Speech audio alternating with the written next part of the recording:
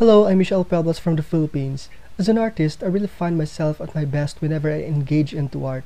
I paint, I take pictures of my beautiful country, and through art, I cause people to smile, especially the younger generation. But this time, it's going to be a different smile that's gonna shine all over the world.